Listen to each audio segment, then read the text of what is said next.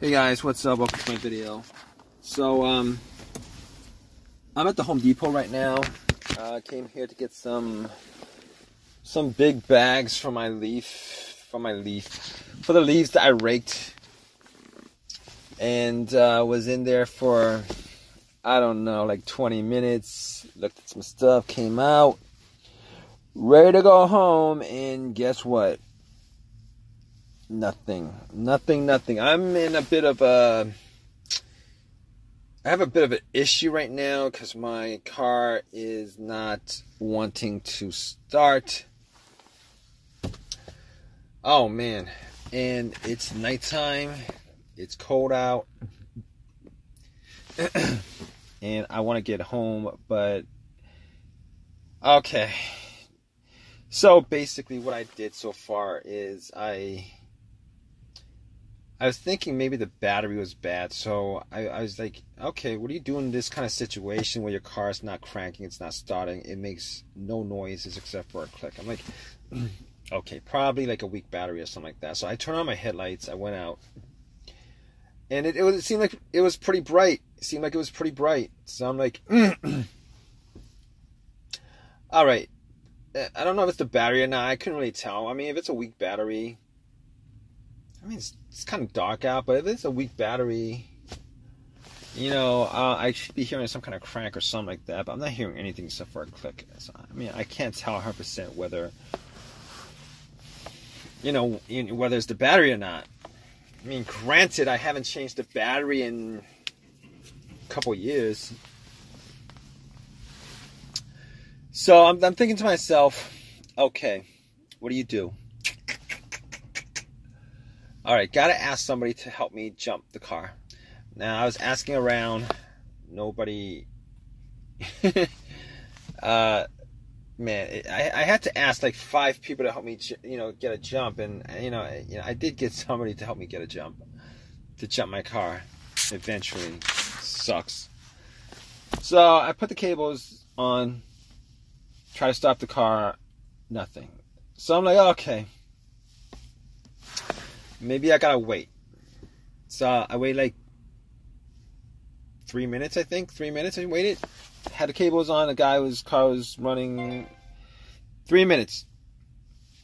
Turn on, nothing. Nothing happened. So I gave the guy a couple bucks. I'm like, fine.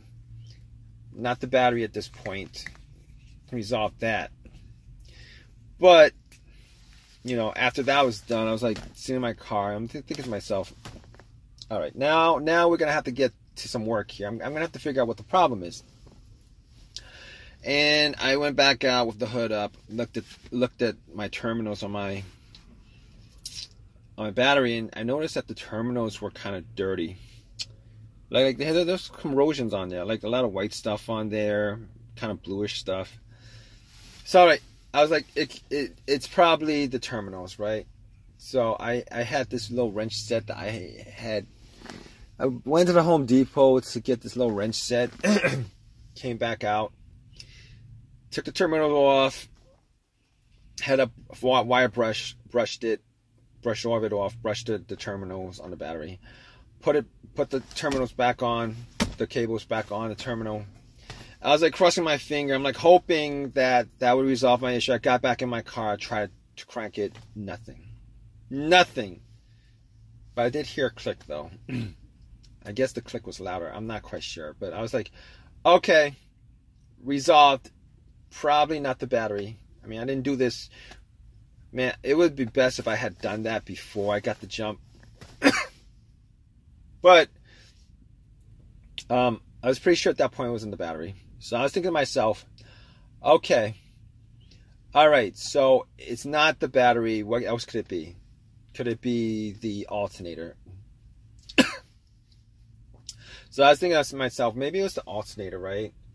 And then I realized my car wasn't running. It's not the alternator. It can't be the alternator because my car's not running. Normally the alternator, if the alternator is the issue, it's causing your car not to start or whatever, normally it dies out when your car is running, when you're on the road, when you're idling, something like that, right? So I'm thinking to myself,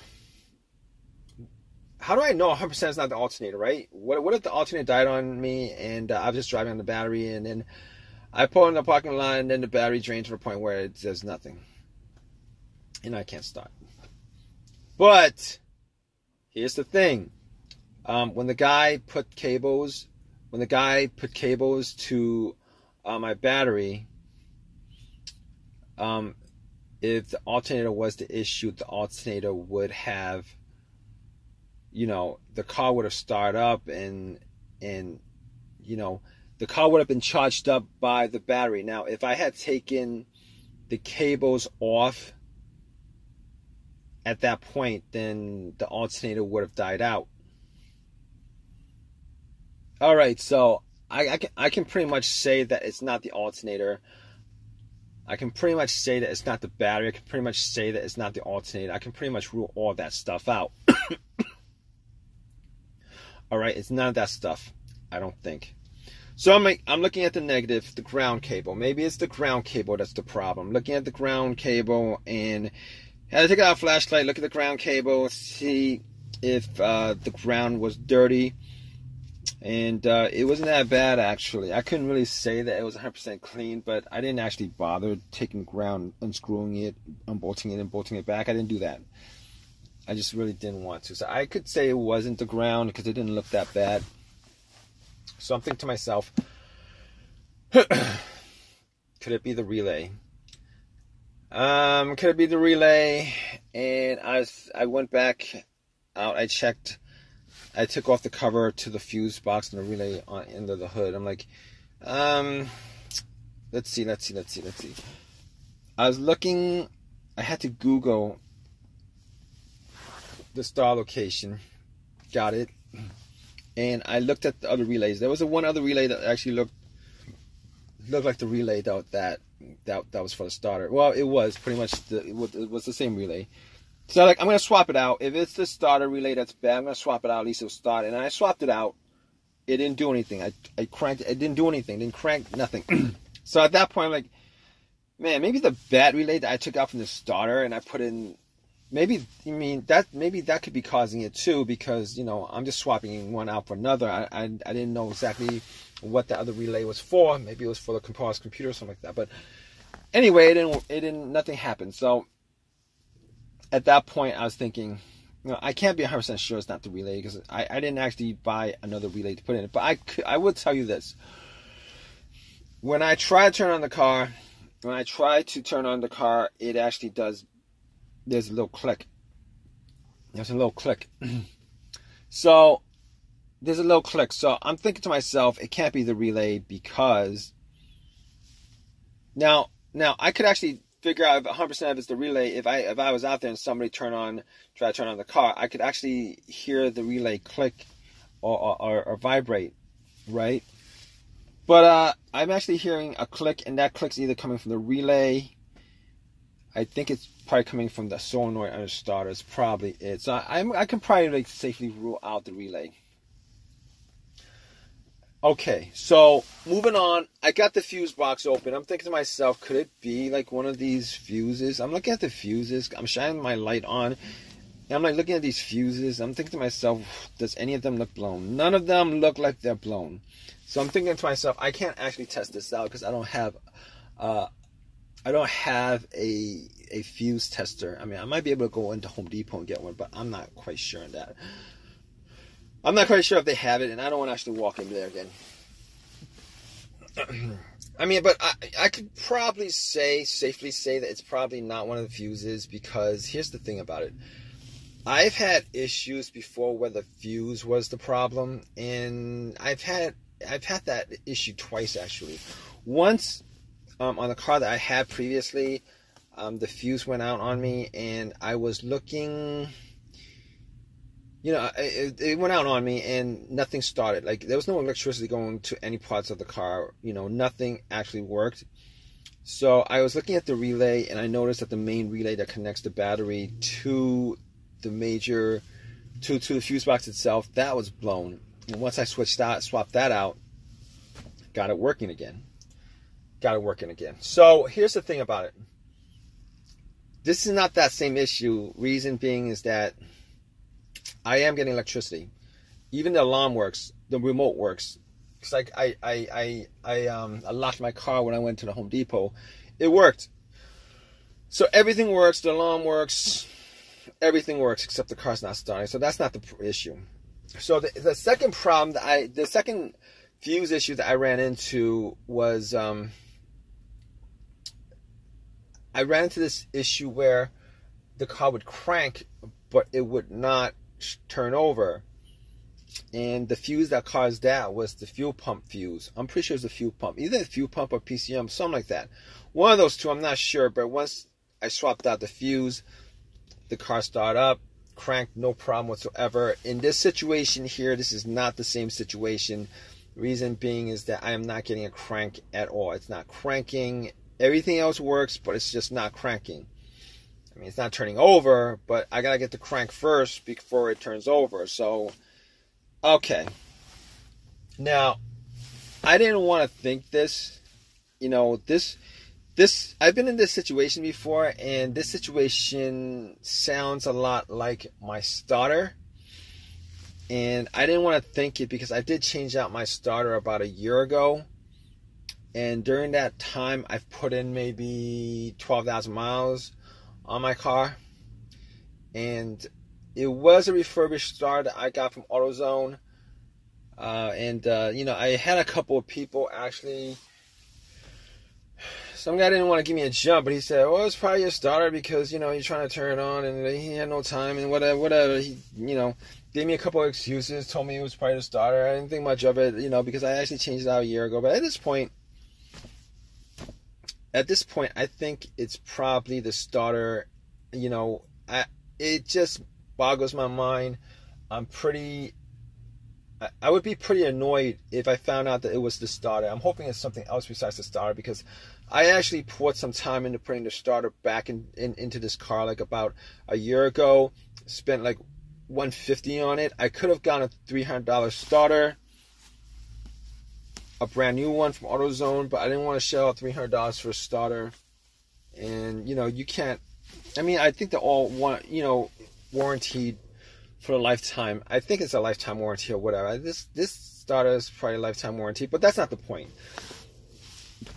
The point is, I'm actually putting, you know, either money or work putting the starter in, taking it out, all that stuff, waiting for AAA to pick my car up. Now I can't do anything for the rest of the day because it's the only car I have. Now I gotta wait for AAA to pick me up. It's gonna just kill at least 6, 7, 8 hours of my day going to AutoZone, pick up the starter, take it out. But it's gonna kill so much of my time, and I really don't have time right now for this. But there's really nothing I could do right now. I mean, I could try to bump the starter with like a crowbar. Probably go to Home Depot and do that, but I don't want to do that right now. I really don't want to bump the starter and see if... Alright, so basically, I did call AAA up about an hour ago, 45 minutes ago, something like that. And they're going to call back, and I'm still waiting for them. Hopefully they call me back soon and tell me that they're in the area or something like that. I was told it would be an hour, but let's see. I'm going to keep you guys updated, alright guys? Alright guys, so I waited 2 hours actually for a tow truck to tow my car to my house. And I did a bunch of tests on the fuses, on the relay. I actually walked to AutoZone to get a relay, popped it in, new relay, popped it in, nothing. So I'm like, okay, it's gotta be the starter. So I was, I spent some time taking, the starter out. But before I actually unbolted and everything, I actually put a line to the little terminal on the solenoid to try to start it. Nothing. So it was the starter. So what I did was pretty much, I took the starter off, went to AutoZone, told them about the situation. It's a lifetime warranty. Gave me another starter. I told them I want a brand new starter for free. They wouldn't do it. And I wasn't going to pay $300 for it. So they gave me another rebuilt starter. Popped it in. I had them test it out first. Popped it in. And the car is running. Turns on. Everything works. Blah, blah, blah. I spent a couple hours doing it. Oh, man. This situation... It works, but it doesn't make me feel any better that just this year alone, I put in 2 starters. It doesn't make me feel good. And the fact that this starter is a rebuilt one makes me think that I might have to get another, there might be another time within like a year or 2 where I might have to replace it again, which sucks. And this is the reason why I have AAA. But regardless, it is what it is. If you guys are in the same situation, I hope this video has helped you guys out. Please give me a thumbs up. Please subscribe. Please leave your comments, guys. Always want to hear your comments on your situation. All right, guys. Please give me a thumbs up if you guys can. And hope this has helped you guys out. All right, guys. Take care.